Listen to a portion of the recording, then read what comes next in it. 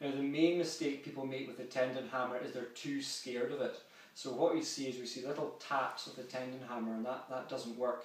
You've got to be very confident with using the tendon hammer. So if you get the tendon hammer, and you can just practice just using it, because you've got to be confident, because when you're trying to do a tendon reflex, what you're actually doing is when you strike a tendon, you're trying to create an acceleration force in a nerve called the muscle spindle.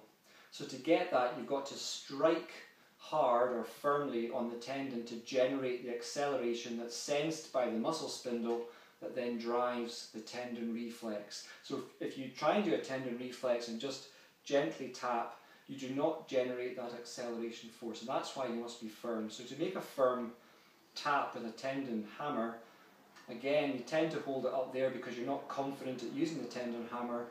If you use the length of the hammer and the weight of the hammer, you're more likely to get that acceleration force.